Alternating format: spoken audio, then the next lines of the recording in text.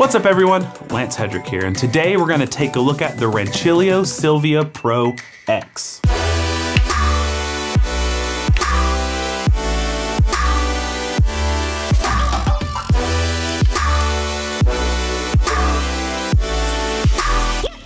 If you enjoyed my previous content, if you'll go ahead and hit the like and subscribe. I know that many of you thank me for the reminder because it's easy to forget. If this is your first time on this channel, what's up? I'm Lance and we do some weird coffee stuff here. And today we're gonna take a look at this Rancilio Silvia X. My friend Nicole Batfeld out of Germany, who works with Rancilio, sent me her own special edition, the leopard print.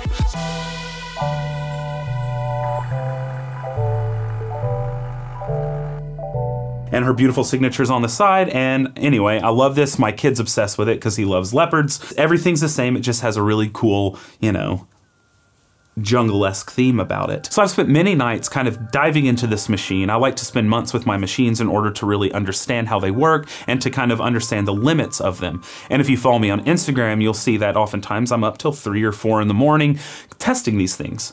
Now, some of you may be like, lay off the coffee, but the reason I stay up so often is because I have a lot of trouble sleeping. I have insomnia. And on top of that, you know, I've been open about having ADHD, being neurodivergent. I also struggle with OCD, PTSD, and general anxiety disorder. And all of that, the way that I'm able to juggle it and juggle all of the kind of work I do out of that is by looking for therapy. And that's why I'm excited to talk about today's sponsor, which is BetterHelp. They're an online service that caters to all around the world. And by answering just a few questions online, you'll be matched with a therapist. This is a much cheaper and more accessible way in order to find therapy than if you were to rely on your geographical location, which might have limited options. And if you use the link that I have down below, you'll receive a 10% discount on your first month. Now, of course, clicking that link does help this channel, but it can also help you. So if you're someone struggling with anxiety or with depression, or if you're just living in this world day to day with the economic hardships and just the stresses of everyday life, then I highly recommend checking out BetterHelp. It's helped me, it's helped my wife, and I'm confident it will help you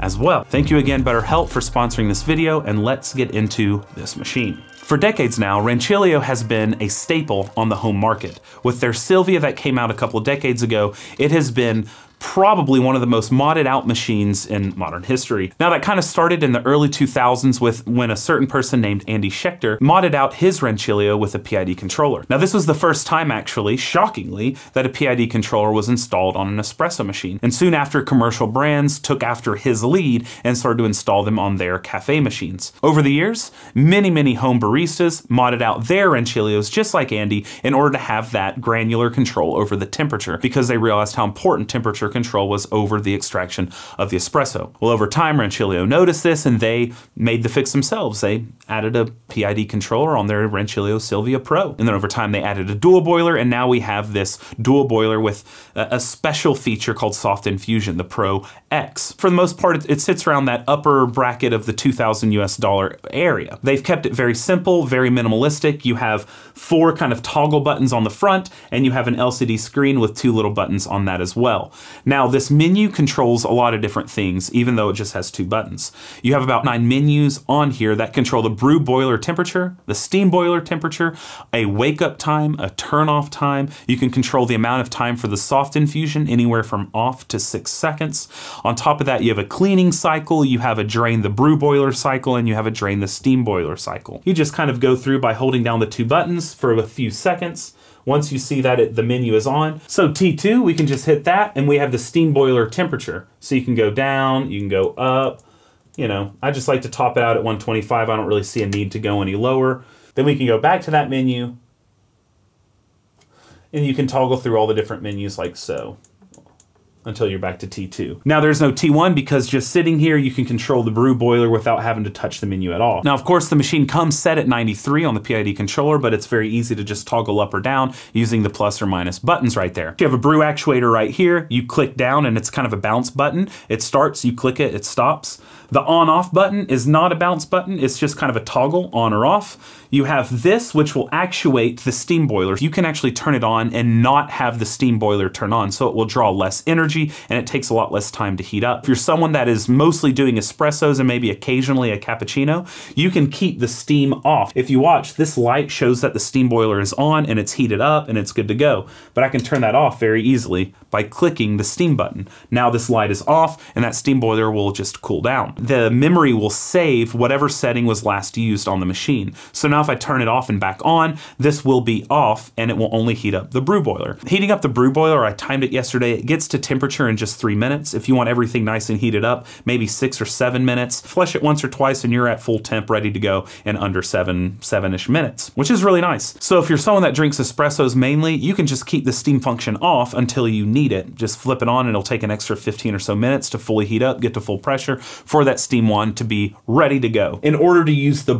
hot water tap, you have to have that steam boiler on because the hot water is drawn from the bottom of the steam boiler. This machine has been lauded for its durability, longevity, its quality of build, for the price point. Of course, this one is kind of getting up there. I've seen some critiques that the Silvia was originally, you know, like $800 US. They just added a steam boiler in this and a PID controller and charged $1,000 extra bucks. When you look at things like that, then you kind of have to question all pricing and all margins, and that's just kind of where we're at. When you're looking at dual boilers though in this price range, you really only have this and kind of the Breville dual boiler that are kind of punching above their weight or giving kind of some of the capabilities that these have. Of course, the Breville dual boiler has more control on it out of the box than this does. There are a lot of people who just prefer kind of Italian-based company where it has a little bit more stability on the inside parts. This does cost a little bit more, but a lot of people feel that that's worth it. Now, one thing I want to go ahead and hit is this soft infusion that Rancilio was so excited about when they launched it. This is an alternative to pre-infusion, which, as I've said in previous videos, doesn't really mean much. It's just saturating the puck at different levels, at different pressures. But they kind of draw a distinction between pre-infusion and soft infusion. And what they do is instead of running the pump in order to fill the puck, they're just letting ambient pressure fill the puck with a trickle of water. And they allow this up to 6 seconds before the pump kicks in. But this is not the same as something like on the Breville dual boiler, which actually does a percentage of pump pressure. Let me explain why I'm not a fan of soft infusion. Soft infusion to me is kind of not helpful. In fact, I think it's kind of counterproductive to a good extraction. So what you have with pre-infusion, and I've said in previous videos that pre-infusion is kind of a misnomer. It doesn't really make sense. But in other machines like the Breville dual boiler, where you have complete control over the pre-infusion, you are using certain varying degrees of pump pressure in order to fill that puck with water forcefully to the bottom of the puck from top to bottom. Soft infusion is purposely the opposite of that. They're using ambient pressure, so not using the pump, in order to sprinkle water over the puck as a pre-wetting phase. That means water is just kind of sprinkling out to fill the gap between the puck and the shower screen. So 6 seconds is kind of the limit. You can't really go over that, because once it's over that, the water is going to have to enter the system of the machine because the pump's not on. And there's not enough force with just ambient pressure to push that water through the puck and out the bottom. You are slowly wetting the puck from top to bottom. So the top portion will be saturated, but once that ambient pressure is no longer able to push the water through those finely packed grounds, well, the bottom part's just going to be dry until that pump kicks on, and you're going to have a big gradient of ready to extract on the top and not ready to extract on the bottom, probably giving you consistently uneven extractions in comparison to what they arguably could be if you just went at full 9 bar or if you had actual kind of pump pressure pre-infusion. The desire to be different and the inability of using a potentiometer, since Breville has that patented, this doesn't really sell me on a really nice feature. You have FO8, you click, where at 6 seconds you can go down to off, 2 seconds, 3 seconds, 4 seconds, 5 seconds, 6 seconds. It starts off with ambient pressure. See, that's just kind of trickling out. You don't really hear anything. And there goes the pump pressure. Okay, kind of like if you were to just pour water into a flare and let it sit there. The water is gonna wet the top portion, but it's never gonna make it through the puck because there needs to be some sort of pressure in order to saturate the full puck. Now, of course, when people are buying this machine, they're not buying it for the soft infusion. They're buying it for the build quality, the reliability, the brand reputation. They're buying it for the purported thermal stability as well as the ease of use. Like I said, just the simple buttons up here. There's not really any faffing around to get your shot. It's simple. You fill it up, you hit go, and it fills the boilers, and it's ready to go. I'm going to hit that thermal stability test. We're going to check it out with my temperature reading device in order to see how it goes over long periods of time to see if, you know, it's actually hitting that massive thermal stability since it has a semi-saturated group. All right, so I'm going to be using the Passato temperature and pressure reader in order to kind of observe the temperature and how it changes throughout the shot. I've pointed out in the past there's an inherent flaw in the design of this where there's a big cavity in the basket and there's nothing there to emulate a puck. So what I've done is I just ran one shot through in order to put some hot water into the puck where the thermoprobe is. This does actually have very similar readings to the SCASE. Once you do something like this, that water kind of acts as a pseudo puck. It will absorb some temperature. Then we're going to be able to kind of follow the temperature as it continues on. We're at 87 degrees to begin with, and here we go. Now, a nice thing about this machine is this LCD screen does double as a timer as the shot is going, which I do appreciate. So here we are, we're building up the temperature. We had to change that, you know, cooling water to hot water. So we're up to about 90 degrees. Need to open this valve up a bit. It's a little too close, a little restricted. There we go. So we're building up. 91.6, 91.7, 91.8 when I'm on, 92. And what I've noticed is over time, it does continually raise in temperature, but it never gets, you know, egregiously high unless you do multiple back-to-back-to-back-to-back shots. So as you see, we're at 40 seconds and it's at 93.3. I'll go ahead and stop it because that's a longer shot than most people will pull, though we are approaching 94 degrees. In the user manual, Rancilio does recommend, you know, clearing out the group head after every shot or before every shot, so that you can, you know, optimize your thermal stability. So we will go ahead and pull this. We'll purge it real quick. All right, so now we're at 87 inside the basket, and we're going to go ahead and hit it again. So we're climbing immediately. We're up to 90. We started to climb, now we're going down, now we're going back up. All right, there we go, 91, 92. We're shooting up to about almost 93. So we had to convert that cooler water to hot water. All right, so now we're over 93, which obviously means hotter water than 93 is coming out, but it's stabilizing, it's getting, you know, it's finding where it wants to be, 93.7, 93.8. Climbing a bit, 93.9, 94. We're at about 30 seconds on the clock, and we're at 94, 94.1. And this is consistent with all the temperature testing I've done off screen. It does just slowly increase as the time goes on. Nothing egregious, but we are about at 1.3 degrees over our set temperature. But of course, we're at 45 seconds now. So as we keep going, 94.5. All right, so we let it cool down to around 91 degrees. Now I'm gonna hit it one more time for our final little test. We'll let it run to around 45 seconds again. Here we go. Make sure our valve's good.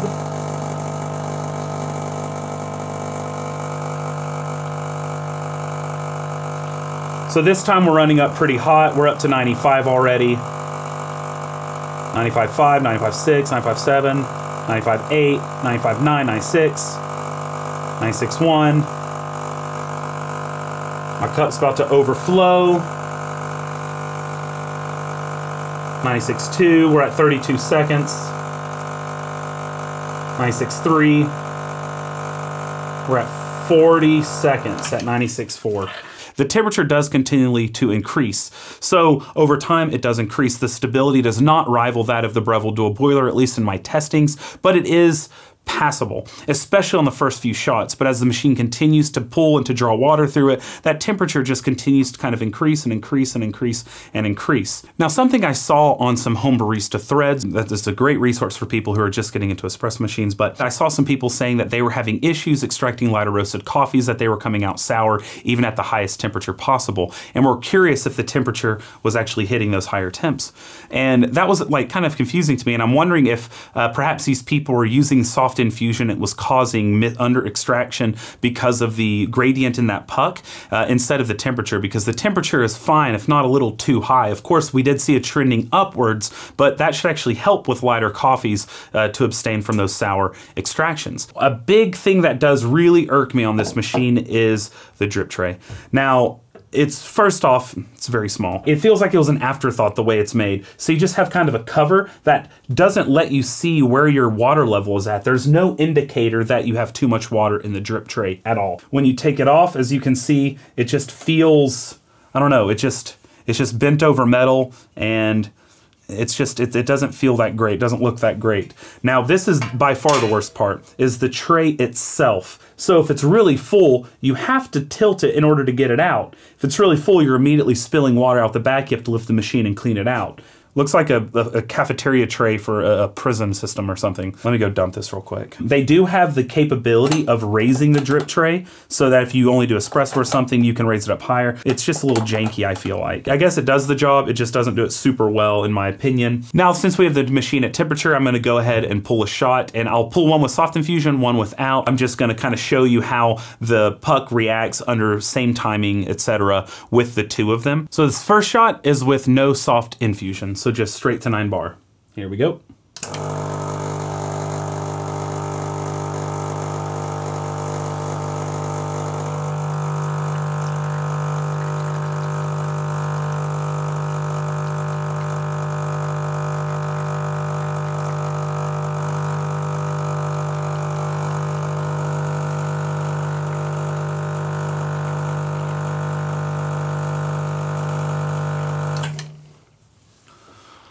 All right, we had Channel City, but keep in mind this is a light coffee, so the viscosity is not there to hold back the inevitable channelings that are happening in darker roasted coffees. So don't come at me in the comments. All right, let's do one with the soft infusion. And here we have soft infusion up to 6 seconds with the same grind size, same dose, everything else. Here we go. So as you can hear, you don't hear anything. And it's because water's just barely going over the puck. And there we have the full pressure kick in.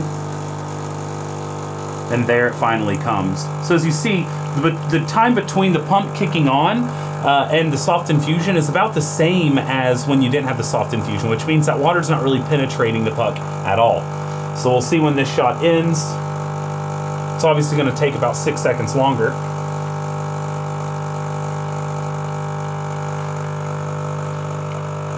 And there we are to get 45 grams out in 34 seconds. Looking at it visually, the crema on the no infusion is darker and the other one's lighter, which might signal there was more channeling in the soft infusion. But again, they both channel a lot. It's a lighter roasted coffee. That's not a good test anyway. Obviously, I know what each one is.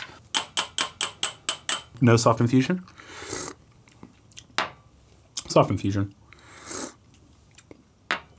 They claim that the soft infusion mutes some of the acidity because of that pre-infusion stage. I actually argue that a lot of times it makes the cup harsher because it has such a stratified extraction going on throughout the espresso puck. Now let's move on. The steam one on here, it doesn't get to a super high pressure. It's at 1.3 bar, which doesn't necessarily help you crank out tons of big milk beverages, but this isn't supposed to be a commercial machine. I think it's more than fine steam power for the home user at 125 Celsius. And once you get the initial water out, it's actually pretty dry steam. It does a good job steaming up your milk. And since you can control the steam power, if you're into alternative beverages like almond or soy or oat or something like that, and you prefer to steam it at a lower temperature due to just the way it steams up, you found in your experience, you can always lower the steam temperature. It's got a really nice ball joint, and it has a long enough arm that you can really get it on out here to help you get that halfway and a quarter position that you should be using when you're steaming milk. It's not an insulated steam one, so be very careful grabbing it. It has this little joint here so that you can kind of move it around without being burned, and it is faster than the Breville Dual Boiler, has more power. Before we end, let's open the machine up and take a look at the internals, and then we'll wrap up. I've taken out the water reservoir. As you see, this is it. And it's very simple, just a plastic lid, which I'm not a fan of. It looks kind of ugly on top, but can't be too picky. As you see, there's no feeding from the bottom. Instead, they use a kind of floater and their intake system just like this. So they're able to tell the water level, etc., using these bad boys. And that way it's just kind of attached to the back. You don't have the valve on the bottom like a lot of other machines do. You just have 6 screws on top, so we'll get those unscrewed. Now after you take that top off, you have full access to the middle, and you can even emulate the people off of Monty Python that go, amen, amen, or you don't have to do that. So when you open it up, you have the brew boiler right here. And so this is obviously insulated, which is really nice. And then for the high pressure systems, they opted for brass wiring, which does a really nice job. Water is fed into the brew boiler to go into the brew group head, which is just below the boiler itself, which gives it nice thermal stability. Over here, you have the steam boiler. And then of course you have the feeding into the steam wand here. And then you have the tube here that feeds to the hot water spigot from the bottom of the steam boiler where the loose water is. Then over here we have the solenoid valve, which is in a great position to easily replace if and when it does fail. So the vibratory pump is down here. They're cheap to replace, so it's also something that will likely fail over time and you'll need to replace it. But there's plenty of videos online on how to replace that, and it's pretty easy to do as well. So overall on the insides, they have nice quality parts in the areas where it needs it. On the places that it's not as needed, they opted for cheaper material, which is completely understandable. This isn't a La Marzocco price point, so it's not filled with La Marzocco quality. So you can't expect that at, you know, a third of the price point. I think the machine's probably a little bigger than it needs to be. It's pretty long, but it keeps a pretty narrow profile. It does the job. Easy to repair, easy to maintain, all mostly off-the-shelf parts that you can buy in order to make any changes that are necessary. But there shouldn't be any changes needed for a while, especially if you maintain your machine well and you clean it using the programmed cleaning cycle in here, and you're using treated water into the water tank itself, so you're not forming a lot of scale deposit on the insides.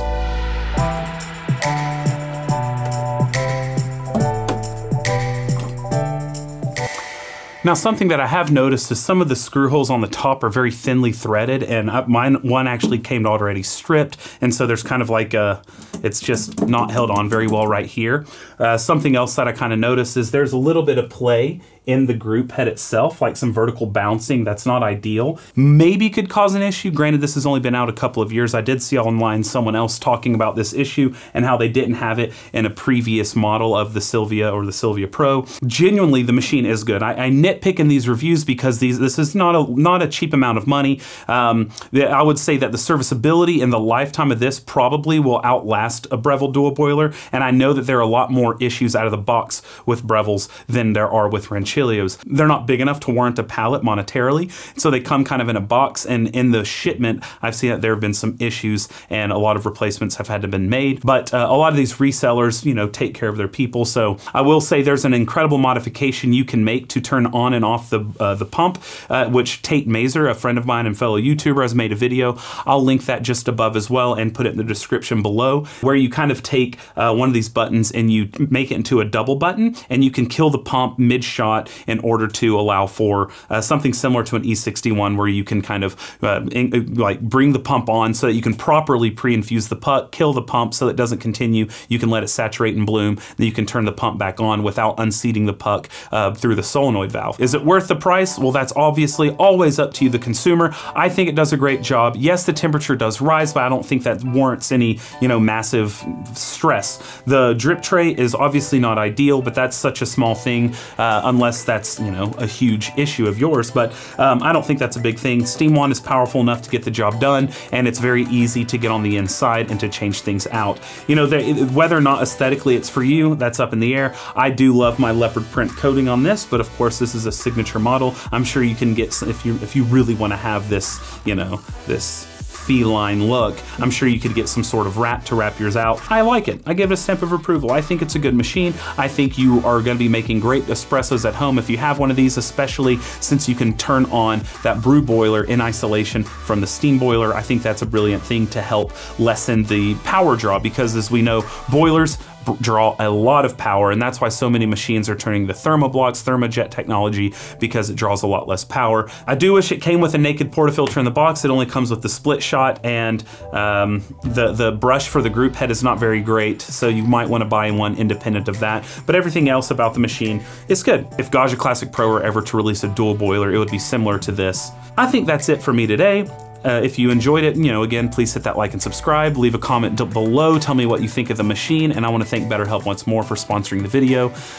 Anyway, that's all for me. I hope that you brew something tasty today, and cheers.